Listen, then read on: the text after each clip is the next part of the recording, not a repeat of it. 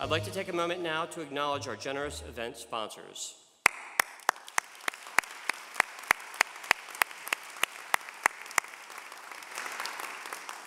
We're happy to recognize tonight at the Grit and Greatness level, Applied Technology Services, B&A, and Minor in Cash. I would like to add that each of these firms are alumni-owned.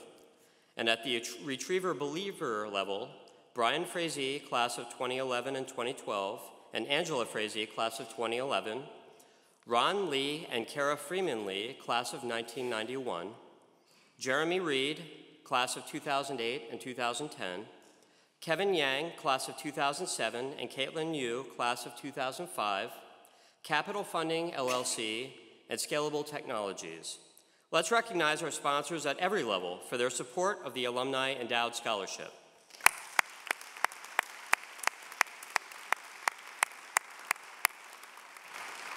We're also honored this year to welcome our former Alumni Award recipients back to campus to celebrate this event and to join us in recognizing this year's awardees. I'm proud of the respect and goodwill that our alumni show one another. Thank you. Former Alumni Award recipients, please stand now and allow us to recognize you.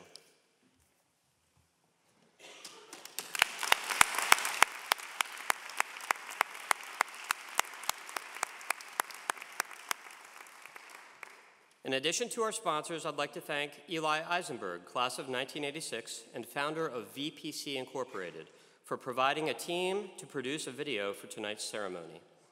The Alumni Association greatly appreciates Eli's support.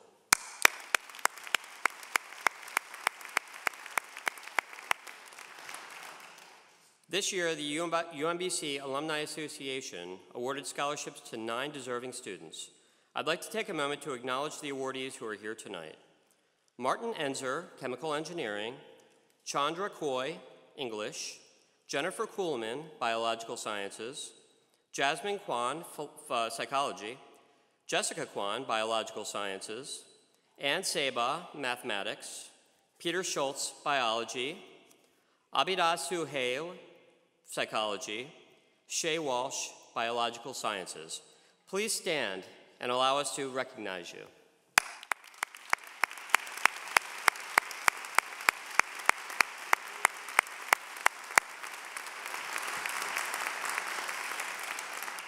You're the reason we're here tonight, and each of you embodies the very grit and greatness that will carry you and UMBC to continued success. We're so proud of you, and I have a feeling that before long, we'll be seeing you on the stage accepting your own Alumni Awards. Thank you for being here tonight.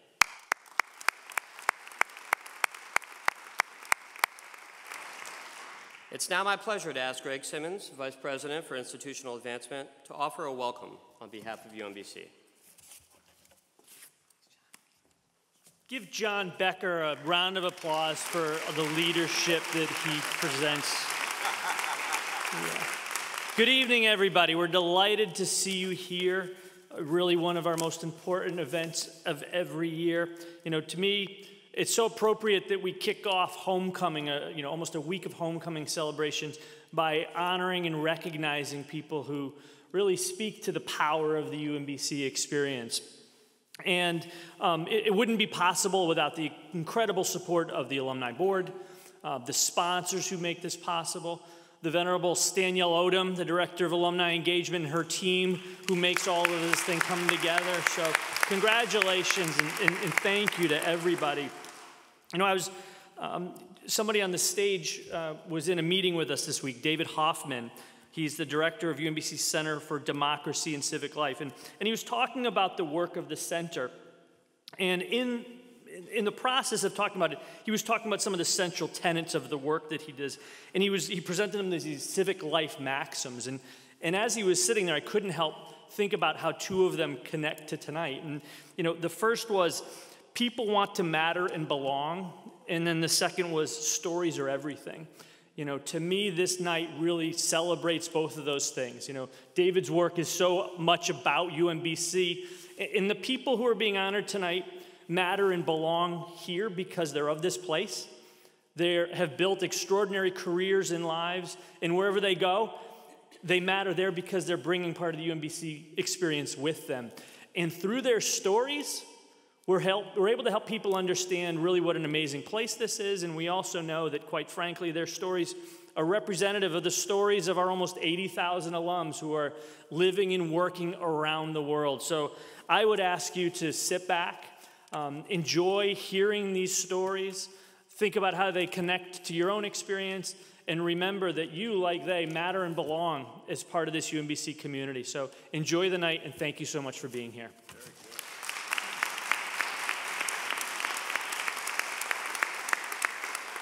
Please welcome Ms. Vivian Armour, Director of the Alex Brown Center for Entrepreneurship. Ms. Armour will introduce Mr. Paul Mangus as the Outstanding Alumnus of the Year in Engineering and Information Technology. Good evening. Mr. Paul Mangus is an extremely successful and very busy entrepreneur, but every time we ask him to do something, he always says yes. And the advice and guidance he gives to our entrepreneurial students is absolutely invaluable. As the director of the Alex Brown Center for Entrepreneurship, I have personally reached out to Paul to have him get involved in our programs. He's been a featured speaker in our speaker series. He's been a judge in our idea competition, and he's been a mentor to one of our teams in our business plan competition. Now, shortly after leaving UMBC, Paul started his own software solutions company, B&A, and they just recently celebrated their 30th anniversary. B&A comes up with security solutions that we're pretty familiar with. Think about like the chips in our passports or facial recognition at airports. And Paul's work truly served as a foundation for many of the Homeland Security border protection systems in place. Paul definitely embodies UMBC's greatness and grace. And he not only is a wonderful role model to our students as to how to be a successful entrepreneur, more importantly, he's a role model for how to be a successful person. So please join me in recognizing Mr. Paul Mangus as this year's Alumnus of the Year for Engineering and Information Technology.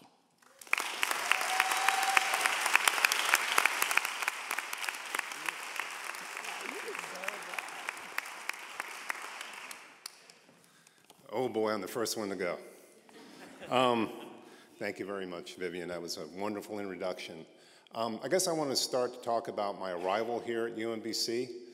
My dad dropped me off. I think I had my clothes in a sack. And he says, okay, see you at Christmas. And I was like, well, what about Thanksgiving? He goes, oh yeah, I'll see you at Thanksgiving.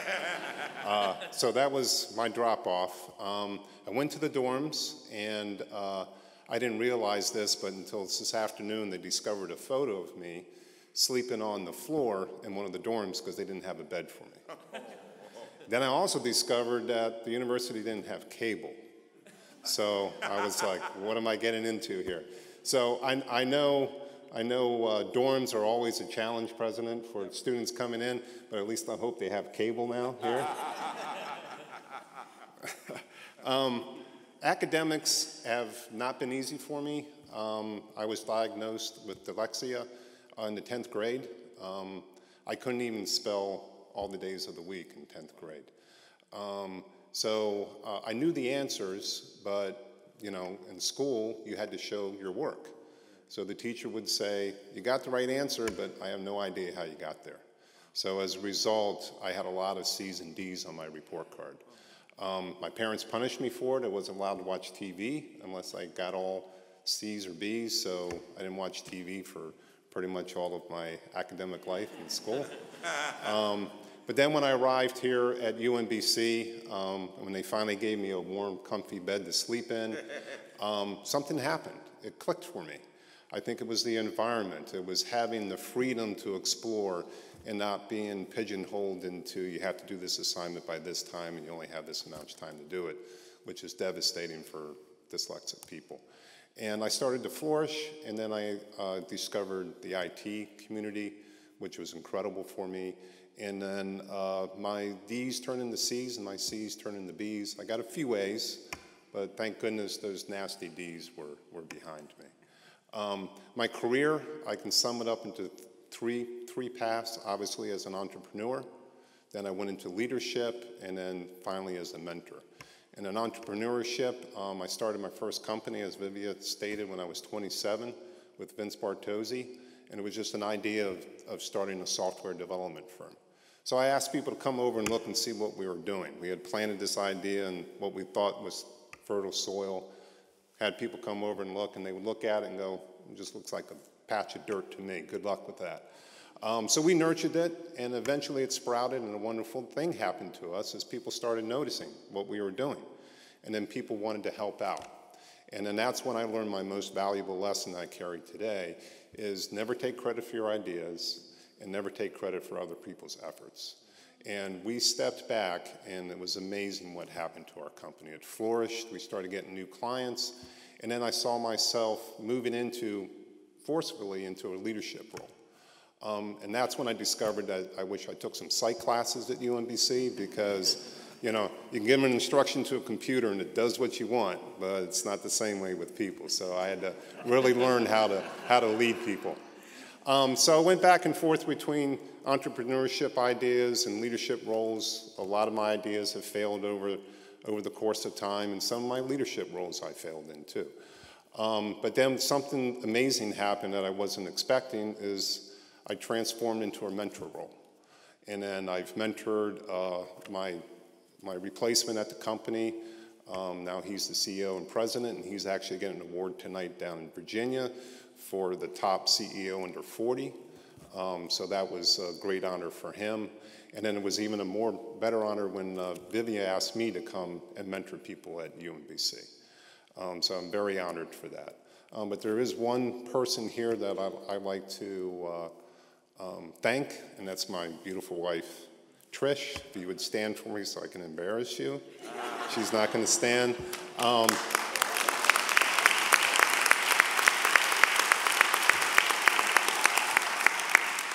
She always was puzzled because I thought I married a computer and not a doctor because of all my crazy work hours.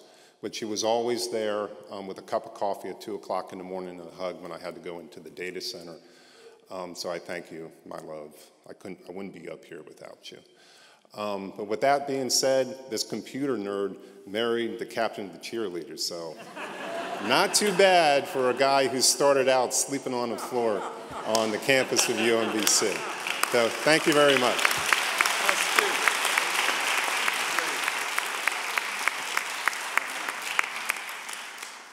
Please welcome Dr. Kimberly Moffett, a 2016 Outstanding Faculty Award recipient. Dr. Moffett will introduce Dr. Jerne Cornish as this year's Outstanding Alumna in the Humanities. Good evening. It is my pleasure to introduce the next honoree, Dr. Jerne Cornish. Dr. Jerne Cornish represents the best of my program, Language, Literacy, and Culture, a doctoral program, where she received her degree in 2005. In a program designed to enhance critical thinking skills in areas of culture across disciplinary and methodological boundaries, Dr. Cornish was not only a member of the first cohort of LLC, but she also lent her educational expertise to shape and co-facilitate the curriculum that sat at the core of our program. Prior to her time at UMBC, Jerne had an extensive and successful professional career as a public school teacher and administrator in Baltimore City Public Schools. She then started teaching in the Department of Education at Goucher College, then transitioned to a departmental administrator before becoming Goucher's Associate Provost for Undergraduate Studies. Dr. Cornish has served as the Provost and Senior Vice President for Academic Affairs at Ithaca College since 2018. She plays a significant role in strategic planning and implementation, as well as supporting and advancing the teaching, scholarship, and development of faculty for all matters related to the academic programs and curricula at Ithaca College. Dr. Jerne Cornish exhibits commitment and determination and exemplifies what an outstanding alumna at UMBC looks like. Please join me in welcoming her to the podium as UMBC's 2019 Outstanding Alumna and Humanities Award recipient.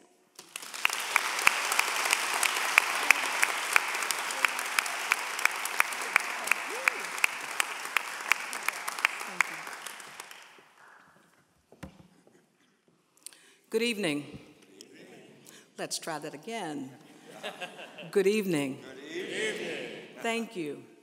With an attitude of immense gratitude, I extend my thanks to the Alumni Association, its board, its president, and the nominating committee members for selecting me as the recipient of the Alumnus of the Year Award in the Humanities. I would like to especially thank Dr. Kimberly Moffitt for nominating me for this award and for her kind introduction. As I reflected on what I would say tonight in acceptance of this award, the command, "Be the change," kept resounding in my head. What do you mean? What do I mean, you might ask? The command goes back to my years as an undergraduate at Goucher College. The Goucher I attended had no professors or professional staff of color. The only people who looked like me were the people who cooked the food, cleaned the rooms, and cut the grass. I just didn't understand why I didn't see people who looked like me reflected in the classroom or in the professional offices. In those days, members of the graduating class could request an exit interview with the president to discuss their Goucher experience. So 2 weeks before graduation, I met with President Rhoda Dorsey. I asked her to explain to me why there were no professors of color at Goucher. She said to me, "Professors of color are hard to find, Jerne." I asked, "Where are you looking?" She said, "If it matters that much to you, you should get a Ph.D. Fast forward 15 years. I had just been promoted to assistant principal in the Baltimore City Public Schools, and I received a call from Dean Robert Welch. He was the academic dean at Goucher. He said that Goucher was having trouble with diversity. Imagine that. And they wanted to know if I was interested in returning to teach. I said, "If that is the case, I'm going to need a Ph.D. He said, "Yes, you are, and Goucher is willing to pay for it." So I am the first graduate of the Grow Your Own Professor of Color program. Give Goucher a round of applause for that.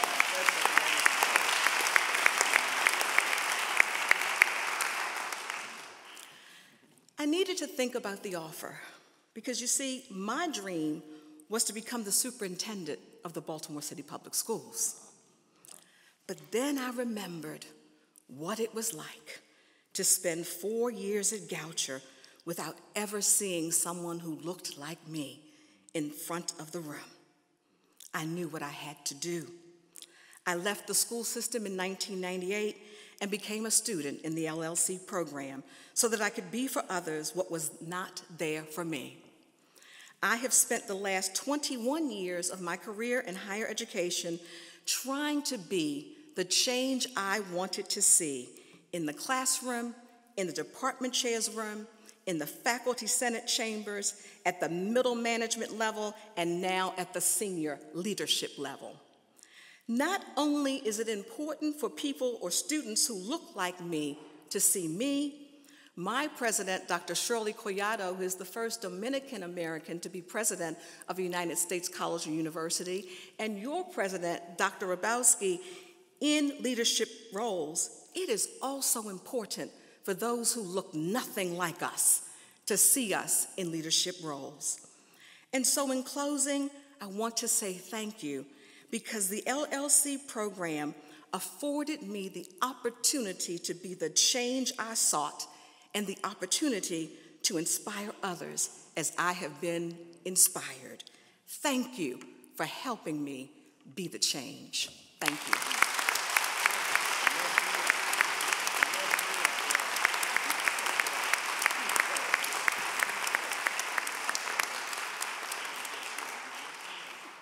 Please welcome Mr. Keith Harmon, Director of UMBC's Meyerhoff Scholars Program.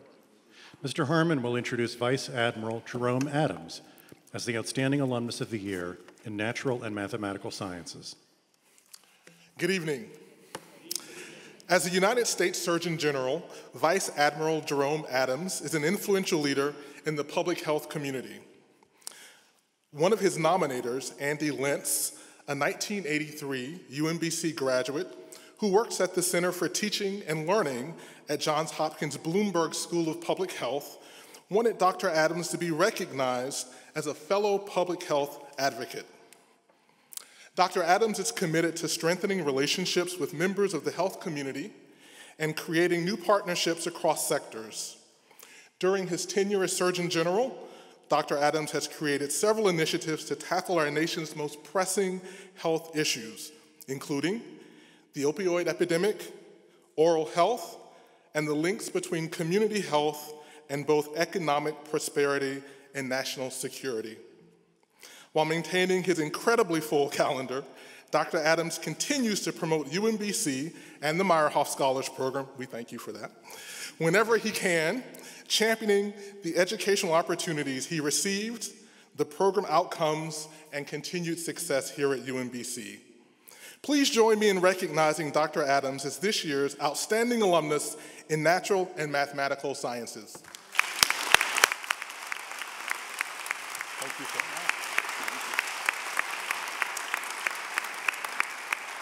All right, good evening, everyone. Good evening. Everyone, please stand up for a second. Stand up, shake it out, shake it out.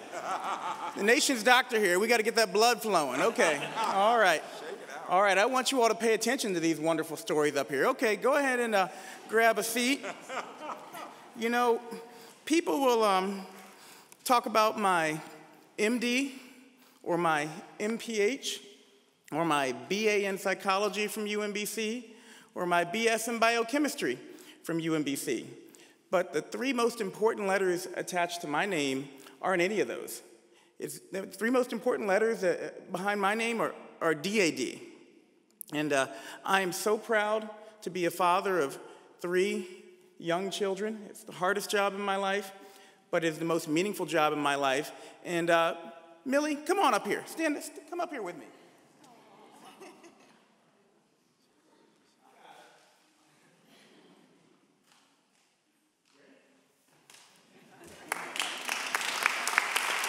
Right here. So, Dr. Rabowski, you may not remember this, but when I was at UMBC, you took me, along with you, to speak to several thousand black women at the Delta Sorority Convention, and I was terrified. I was terrified. But it taught me the importance of having self-confidence and knowing how to compose yourself. And so I appreciate the opportunity to bring my daughter up here and to share this special moment with me. Can Daddy get a kiss? Thank you. Thank you. You know, I first stepped on the campus of UMBC for the Meyerhoff Summer Bridge Program in the summer of 1992. I was a lower middle class, some would say poor, kid from Southern Maryland. And when I say Southern, I mean, you go any further and you're in the water. We were so rural that my high school was actually nicknamed Cow Pie High. Anyone know what a cow pie is? I can't use the other expletive because there are children around, but our school was nicknamed Cow Pie High, and that was because our school would host cow pie bingo fundraisers, where they grid out the field and have the cow walk around, and everyone buys a grid, and wherever the cow decides to do its business, that's how you decide who wins. But it was also named Cow Pie High because substantially more of my classmates went on to become farmers than to go to college and pursue STEM careers. Suffice it to say, being on the outskirts of Big Bad Baltimore and among people with 4.5 GPAs. I didn't even know what the heck a 4.5 GPA was when I came to UMBC. I'm looking at my colleagues like, how'd you do that? You know, it was all quite new and quite intimidating. But UMBC, the Meyerhoff program, and you, Dr. Rabowski in particular, you made me feel like family. You really did. And family, they support you when you need it. Family also challenges you, as many of my classmates in the sciences and in math continually pushed me to be the best I could be. And family sometimes gives you a kick in the pants when you're slacking. And believe you me, Dr. Rabowski had no problem with that latter part. Like many of you all in this room, I remember a thinly veiled threat about me walking like a broken-winged bird that couldn't fly if I didn't show up to class on time. Now, folks often want to know what it's like to be a Surgeon General, and I'll be very succinct with you. There are two things I learned being Surgeon General of the United States. Number one, the most important thing is that people need to know that you care before they care what you know. And we go to college to figure out what we don't know and to try to know more than anyone else. But none of that matters if people don't know that you care. And here at UMBC, through the people I met and the experiences I had, I learned how to show people that I cared, and I found that they paid much more attention to what I knew. Very important, very important. The other thing that I remember from my time at UMBC is that you can't change the game from the sidelines. And I say that just in all honesty, looking around the room, knowing where I am, there's a lot of you all who don't like my boss. We know this to be true. My job is apolitical, but the reality is, regardless of where you sit, you can't change the game from the sidelines. You gotta be in there, you gotta be willing to pull up your sleeves, you gotta be willing to do the hard work, and that's what I learned here at UMBC. So, I wanna also, as Surgeon General, tell you about this syndrome. It's called imposter syndrome. And I am so humbled to be up here with all of the award winners on this stage. I walk around every day of my life wondering, God, how and why did this happen to me? I look at people like Paul, like Dr. Cornish, like Kim, and like Kimberly, people like Kelsey and Dr. Bickle, and I wonder how I deserve to be up here next to them when I read through their amazing stories. But I tell you, that's what UMBC is all about. It's about family lifting each other up and giving us all the confidence to know that no matter where we come from, whether it's from a place where you're dyslexic and you don't know what's wrong with you, or whether it's from a rural community, or whether it's from a campus where nobody looks like you. You know, I was at Black History Month at the White House, and I told folks, when I came to UMBC, I'd never met a black doctor in my life. Didn't even know it was possible. Didn't know that was something that black people could do. But it's important that we're all up here and that you're all here tonight celebrating these successes so that we all know what is possible in our lives. And without going on too long, I'd like to say that UMBC is still family to me, and I am so proud to be a Retriever. And speaking of Retriever pride, a quick story as I close. I've got over 500,000 social media followers. I'm pushing about 1 million right now. But my most popular post by a long shot, it's not even close, was when I was cheering on the Retrievers during their amazing NCAA tournament run last year. So I posted myself wearing a UMBC sweatshirt with the caption, "Who has 2 thumbs in an unbusted NCAA bracket? This guy." Give a round of applause for that, right?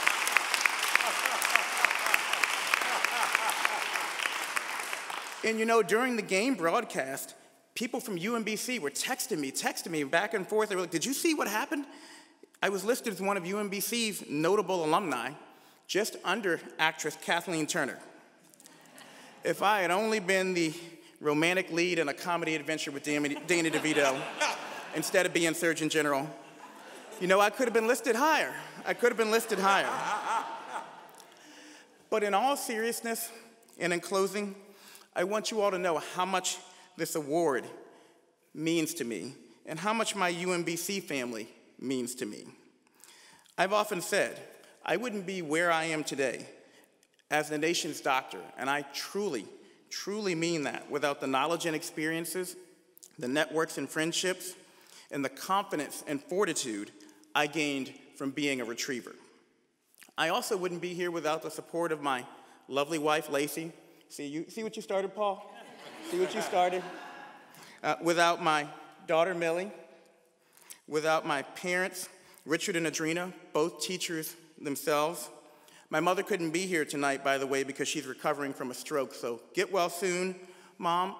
And if you all have a copy of this, please send it to me so I can send it to her, because she called me last night as I was flying back in from out of the country in tears because she couldn't be here for this special moment for me. I'm so proud of my friends, Phil and Christian. They're UMBC alumni too, and we still hang. We still hang. But I want to say, I hope I continue to make all of you proud to call me part of your family. And I thank you again for this great honor. And Dr. Hrabowski, I hope this award comes with some Trevor Noah tickets, because I haven't seen him, and someone told me that I might be able to get some of those arranged from you.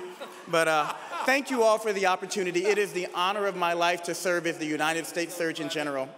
And it's even more of an honor to be in this role as a retriever. Thank you.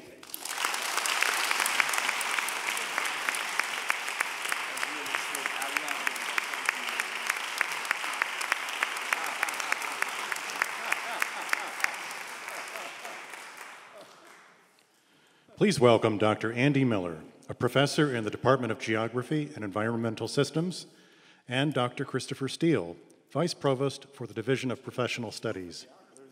Dr. Miller will introduce Mr. Kim Shelsby as the Outstanding Alumnus of the Year in the Social Sciences. Good evening. You're over there, so why don't you come over here? I stand here with my colleague, Chris Steele, who's hosted Kim as a guest speaker in the classroom, and representing Sandy Parker, who served as a faculty advisor during Kim Shelsby's undergraduate career and has remained in touch with him over the more than 30 years since. Sandy really wanted to be here but was unable to join us today. We've nominated Kim Shelsby because of his history and success in business development.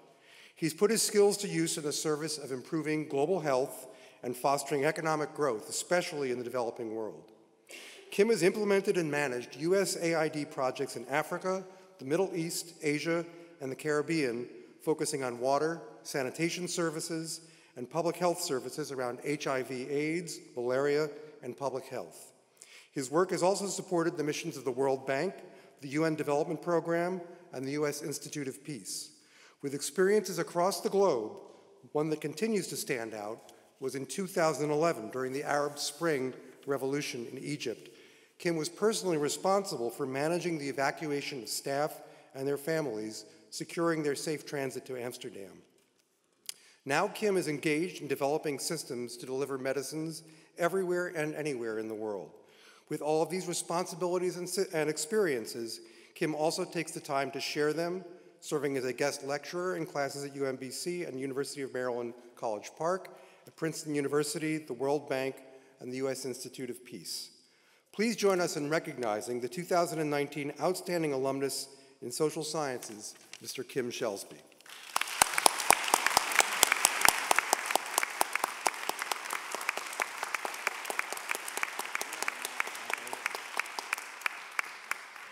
Thank you.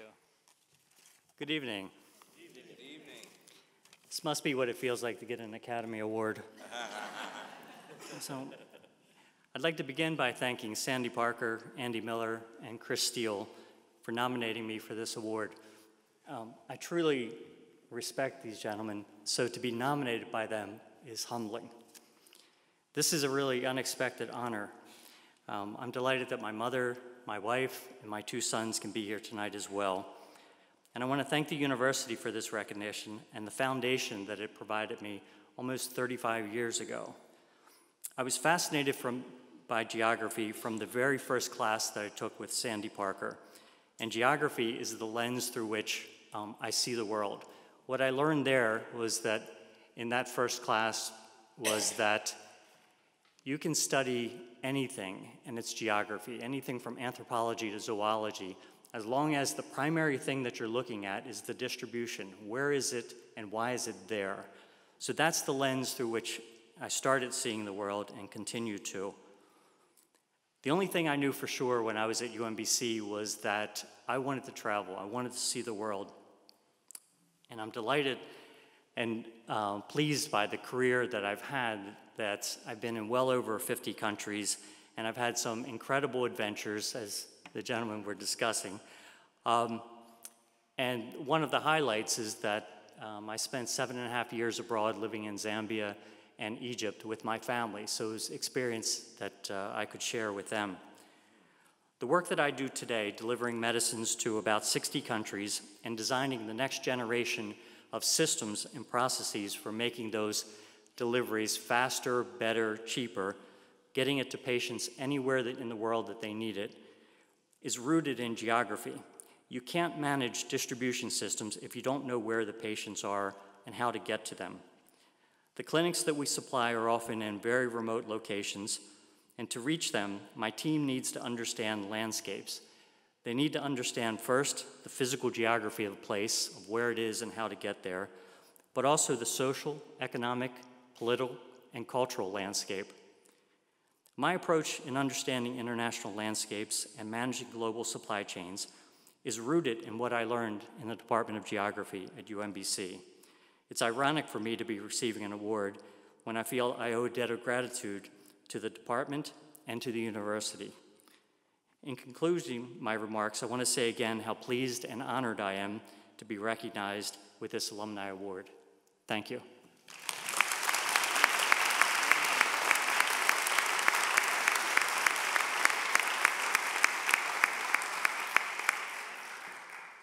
Please welcome Dr. Linda Dussman, professor in the Department of Music. Dr. Dussman will introduce Ms. Kimberly Patrick as the Outstanding Alumna of the Year in Visual and Performing Arts. Good evening, everyone. Good evening. I am so thrilled to introduce this year's Outstanding Alumna in Visual and Performing Arts, Kimberly Patrick. I was honored to serve as department chair during the time that Kim was here at UMBC. Kim grew up in Bowie, Maryland. She was always drawn to the arts, and in particular music and dance, and ultimately found her true voice in sound design for cinema. At UMBC, she was a Linehan Artist Scholar. She worked as concert staff for music department concerts and events, and played trumpet in several UMBC ensembles, including the Down and Dirty Dog Band. So she's a true retriever. Under the tutelage of Professor Alan Wannenberger in UMBC's music technology program, Kim became interested in film sound, and she honed her skills in both audio and video technologies here in our program.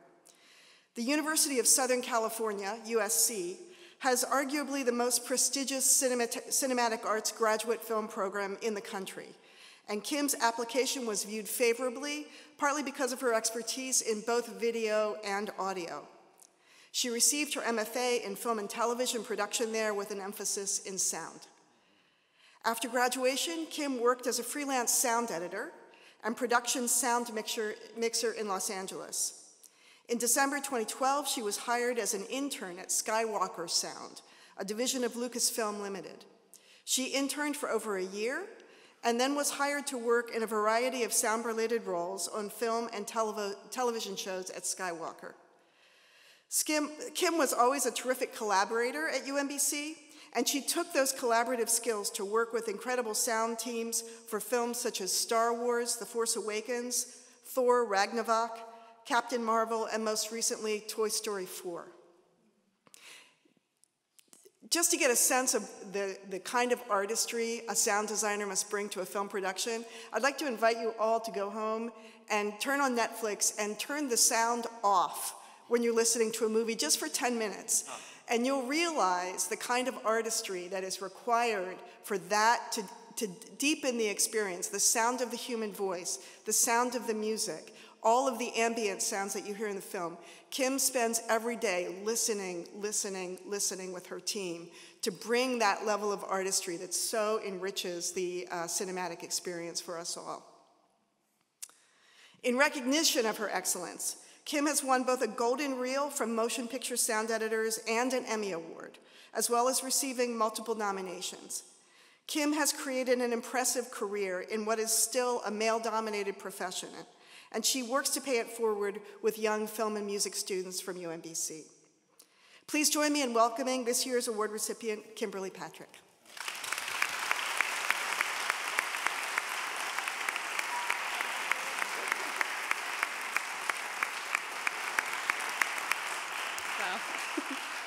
Thank you for that incredible introduction, Dr. Dustman, and thank you to the UMBC Alumni Association.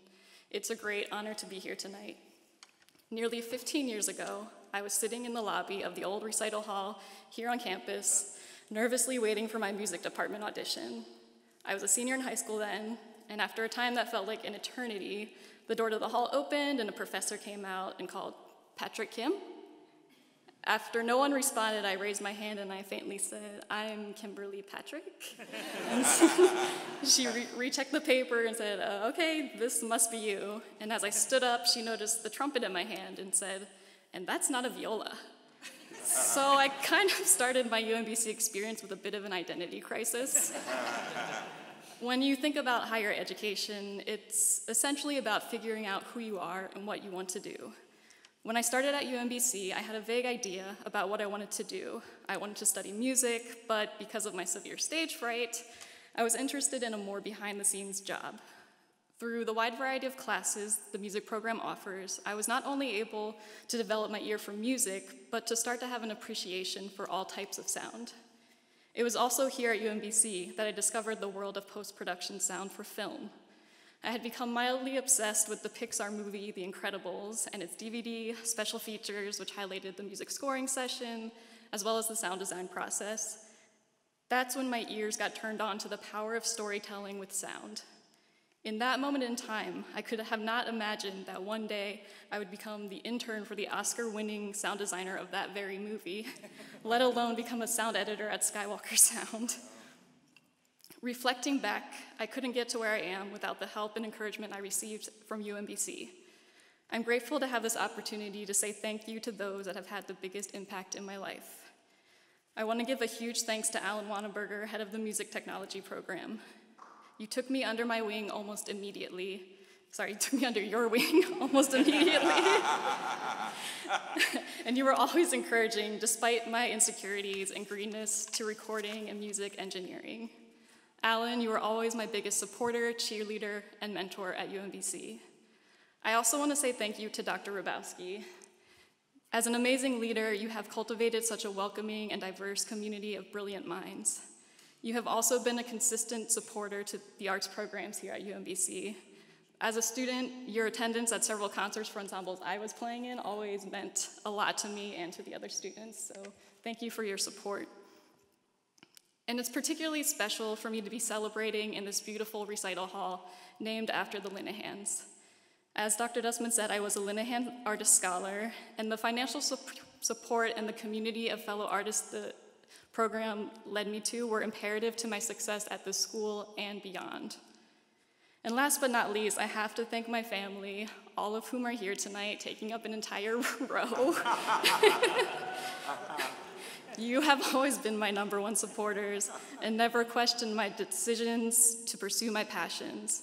In fact, you frequently assisted in my unusual creative endeavors. For a recording project, I can vividly remember my dad punching his favorite leather lounge chair just because I read somewhere it would make a Hollywood-style punch sound. And I also want to take this opportunity to say a few words to any current students in attendance. Cherish your years here and help each other. The friendships you form now could last a lifetime.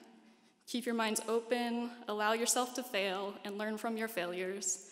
And with some hard work and some luck, you may find yourself doing something you love every day. Thank you.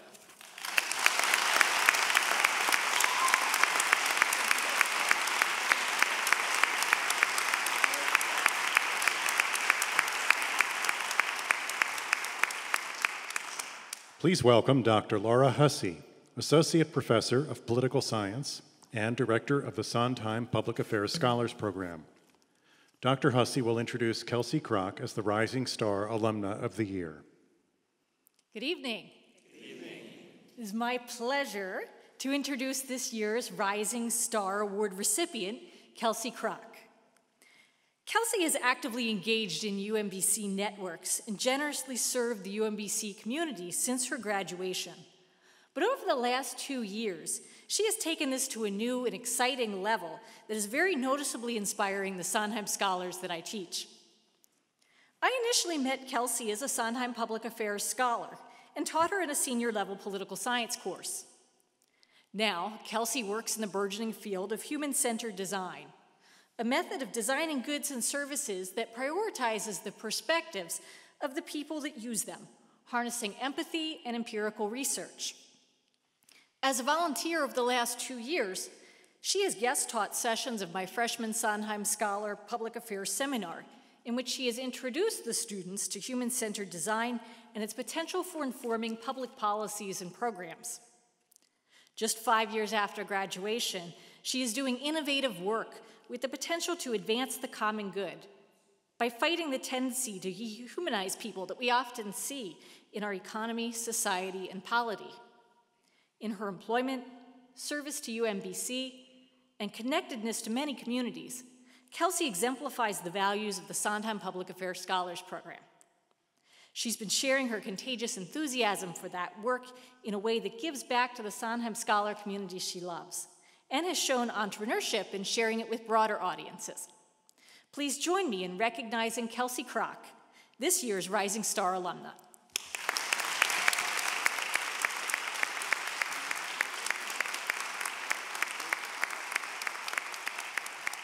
Thank you, Dr. Hussey, and thank you to my family and friends, and to my professors at UMBC and to the Sondheim program. I wouldn't be here today if it weren't for all of the support that you've given me, in addition to my hard work and discipline, and truly just a lot of luck at the end of the day. I'm really lucky to be where I am and very grateful for it. A lot of people ask, how is anthropology related to technology? How did you get into that? And in fact, my parents were like, why are you going to study that? What does that mean? And to be fair, at the time, I didn't know what I was doing. As a sophomore, when I declared anthropology as my major, all I knew is that I cared that we were critically analyzing social challenges that we all experience at an individual and structural level, that we were taking a critical approach to understanding how different cultures interact with each other, and really taking the time to look outside of ourselves in experiencing those things. And I loved it. It was amazing, and I got to study a vast variety of topics. Anthropology itself is so interdisciplinary, and I think that's why it was so cool at the end of the day.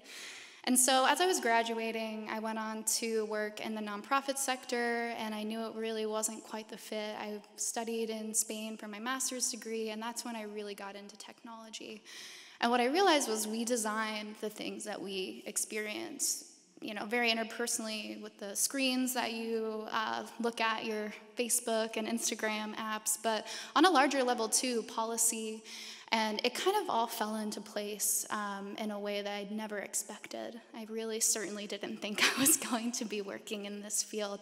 But I'm so glad that I am, because I have the opportunity to work at the intersection of public health, government, technology, and making sure that we're creating systems, services, and products that people can actually use.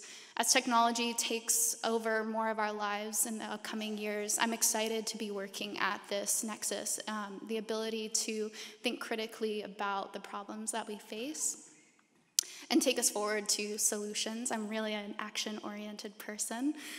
I have been thinking about the Robert Frost poem that kind of the first line talks about two paths diverge in a wood. And this past weekend, my dad and I went hiking. And while we were hiking, I noticed like there were many paths to get where we were trying to go.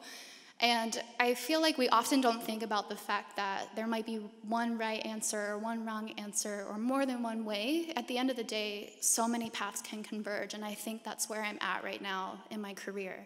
And I'm so excited to see where, who knows, the million more paths that I get to take. I'm certainly not at the end of my work. I have so many more dreams that I'm looking forward to realizing. Thank you so much.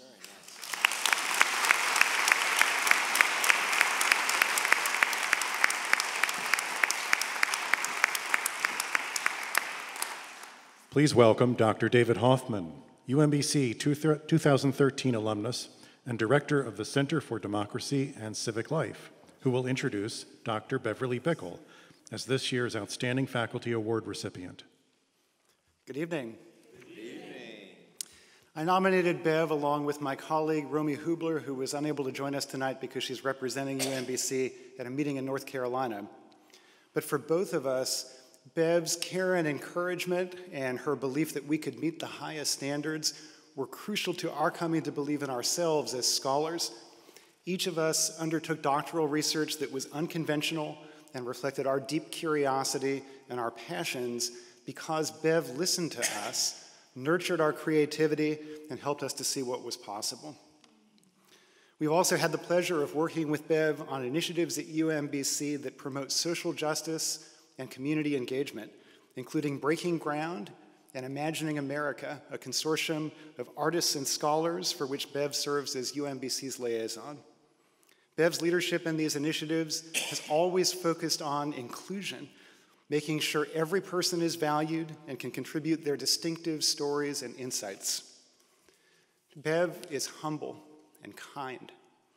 She's been content to contribute behind the scenes to many important UMBC initiatives and to serve in critical interim leadership roles in challenging times. She's served as a mentor to generations of us at UMBC who have sought to infuse our work with her spirit of caring and inclusion, including students and colleagues in the Language Literacy and Culture program who shared their stories with Romy and me. Bev is also an alumna, earning her master's degree at UMBC in 1994 and her Ph.D. in 2005. She is both a profoundly important contributor to UMBC's culture of inclusive excellence and someone who's grown within that culture for more than 25 years. Her rootedness in place is an antidote to fast-paced, individually focused views of success and embodies an alternative understanding of success demonstrated by belonging, care, and inclusion, which are cornerstones of our UMBC community. It's my absolute pleasure to ask Bev Bickle to join me and be recognized as the Outstanding Faculty Member of the Year.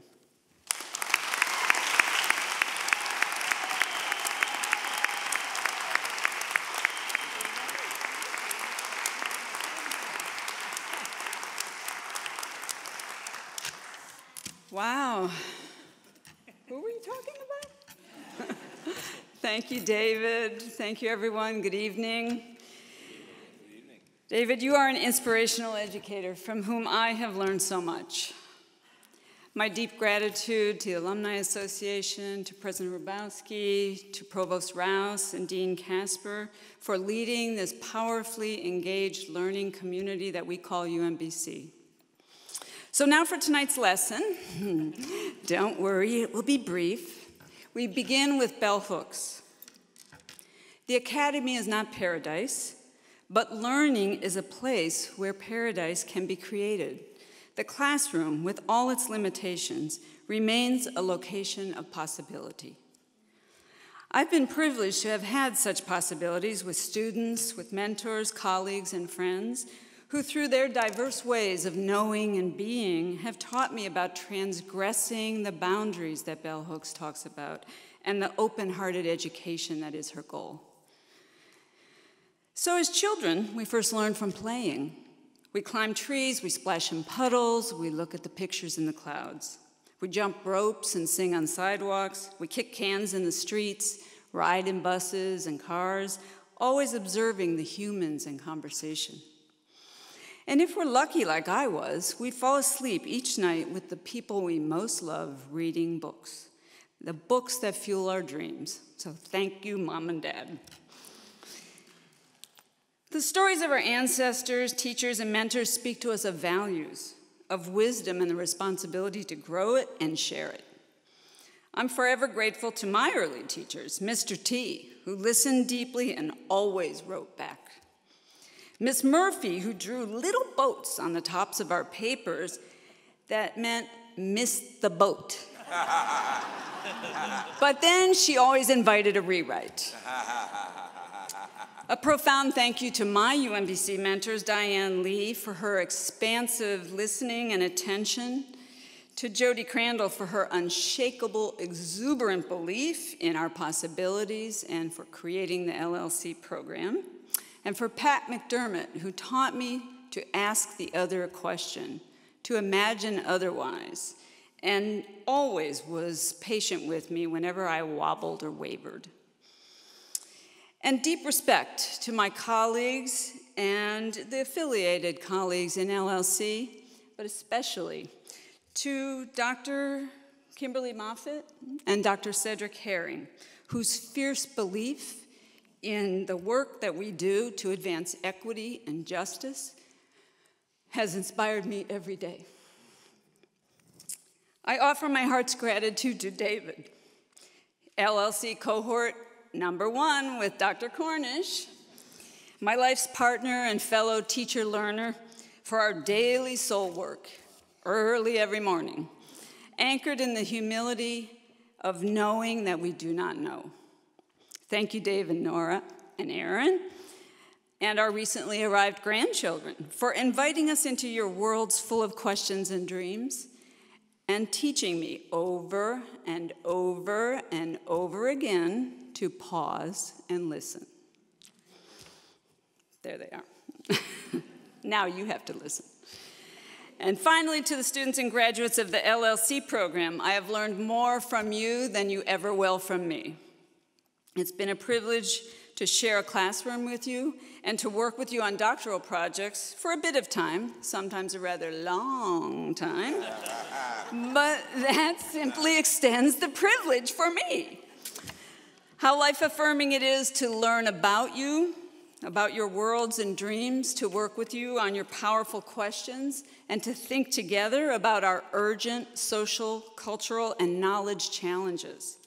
It's always an honor to talk with you about the contributions you want to make in your communities and to think together about how you might do it all. I'm deeply grateful to each of you for inviting me on your inspiring journeys. Thank you. And Vice Admiral Adams, if Dr. Hrabowski doesn't take care of you for those tickets, I have some.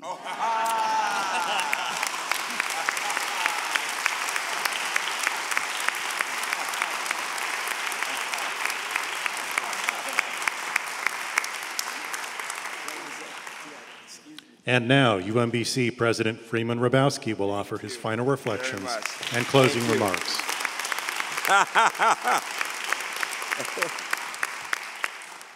Vice Admiral, I don't even have tickets for that show, but Bev seems to have some. That's a good thing. It really is. I want us to stand and give the entire group a standing ovation for tonight. It's been amazing, just amazing.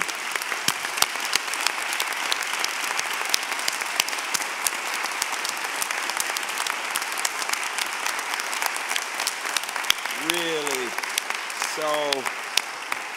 so is every one of you so terribly inspiring. If we go with our outstanding faculty member, and I knew Bev would be good, but you were even better than good. You were superb. And the words that she used, a place of possibilities, the notion of transgressing boundaries, of reading books, of fulfilling dreams, of talking about what children do, of creativity, so fabulous, of asking the other questions, the humility of knowing that we really have so much to learn of what we don't know.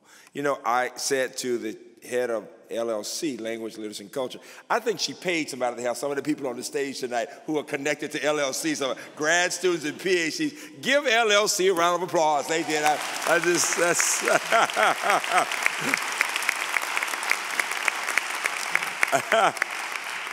What we heard tonight, that was the essence of UMBC, was the notion of interdisciplinarity.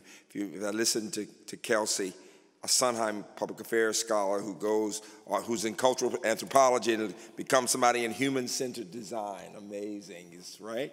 Just so impressive. Who says to us as a rising star, I've got all these paths, don't try to push me into one path. That somehow there will be convergence, just give me time, right? So 2 studies in Spain, I mean, it's just remarkable, absolutely. And then as I listened to Kimberly, and I was so pleased to hear her talking about Linehan artist scholars, we'll be sending that to the Linehans. They'll both cry when they see it, they really will. But I'm gonna go and watch some of these shows, this Star Wars, Rebels. I am the one who knows the least about American culture somehow when it comes to these things. But I'm going to go and I'm going to think about the sound. And I'm going to do two things, Linda. I'm going to turn it off first, and then I'll turn it on and I'll say, there's UMBC, right? I'll get that. I'm going to get that. And I'm going to get my friends to do the same thing, all right? And then, amazingly, listening to a man who can talk about geography being everywhere.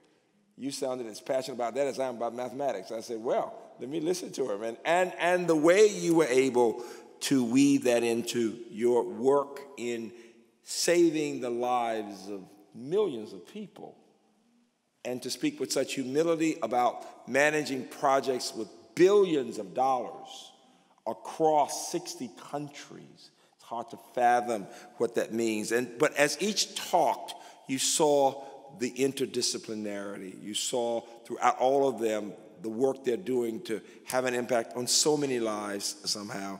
And then as I listened to that young man from that little country town, I used to say, Mechanicsville, who was so amazingly astute to travel, to study, research, to understand intercultural matters as an undergrad, doing research out of the country, maybe in Africa and other places, and to use that to help me with NIH and talking about how undergrads do research here. It's always a good thing when the head of NIH wants me to help him host a dinner for the Surgeon General because of this connection to UMBC. I'm delighted to do it because I'm trying to get more money for UMBC. You know that, right? You know, I have no shame that way. He knows that somehow. He really does. But I want us to think about a young man who can be the doctor for the country who had never seen somebody looking like himself until he came and had some experiences in college. It says something about the possibilities. And then a provost, a chief academic officer at a fine college, where I had the privilege to give the speech for installation of the president of the Ithaca College, my sister president, Shirley Carriardo, and to hear this woman saying, I never saw a faculty member looking like me. And somebody told me, my dear friend Rhoda Dorsey, telling you to get that Ph.D., right? Be the change. You are the change, sister. You are the change, Sister Provost, and I have no doubt you will be a president one day. Give that idea a round of applause, would you?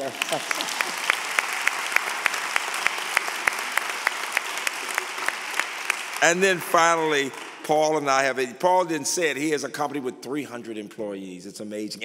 But what you may not, if you've not read it, to hear about somebody who was an IT guy who says comfortably, but I wasn't an A student, but I had learning challenges. It goes to diversity of all types. With brilliance and dyslexia, and how many children are never somehow diagnosed and who are made to feel so ordinary. And what we hear from every one of them, and Paul, what I got that was so inspiring was that you didn't give up, and that somehow you connected and got excited about the work and all the things you're doing. The next time I go to the airport and I have to do face recognition, I'm going to tell everybody, one of my graduates helped with this right here. Right? So every time you all go to the airport, I want you to think about that. But look at what he has done beyond the technology, beyond all of that, the chips and all of that, to have a newspaper, the president of a newspaper, to start a hospice house. You know, it speaks to, again, the interdisciplinarity across the disciplines, from technology to the social sciences, to the arts, to the humanities. And that is who we are here today. And I just thought it was so cool to hear a fellow nerd saying, and he married the head of the cheerleaders. Right? To some of you, that doesn't sound like a big deal. That's a big deal. It really is. Give him a round of applause for having it right there.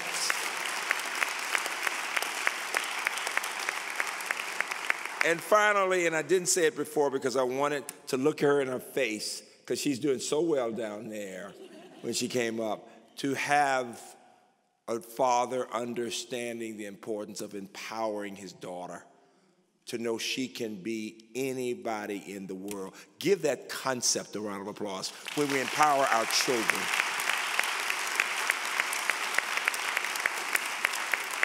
And so tonight we are all inspired by stories, as Greg said. I want to thank John and the alumni. All the alumni board members, please stand. I want all of you to stand. All of the alumni board members, please stand. Give them a round of applause. Keep standing. Keep standing. Keep standing. Now I want anybody else who's an alum of UMBC to stand. All the alumni, keep standing if you're an alum. Please stand. Let's give all the alumni and the faculty a round of applause. A round of applause. It is amazing. So the message tonight is that we are transforming lives, and the lives we're transforming are paying it forward, whether through sound or through medicine, through technology, through programs that change the lives of other people. I want you to stand now, and I'm going to do a quote with you that I always do with my students. Stand up, everybody. And it's about passion, and it's about what we believe in, our values. After this, you should know we were cooking all night. The food is upstairs. I always say that. And it's in the dance cube. And please go up and enjoy it. So repeat after me. We're going to do it twice, then I'll give you a test and see if you know it, all right? Here we go. Repeat after me. Thoughts, words, actions, habits, character, destiny. One more time. Thoughts, words, actions, habits, character, destiny. Here's the test. Watch your thoughts, they become your. Watch your words, they become your. Watch your actions, they become your. Watch your habits, they become your. Watch your character becomes your. Round of applause for UMBC, and thank you all.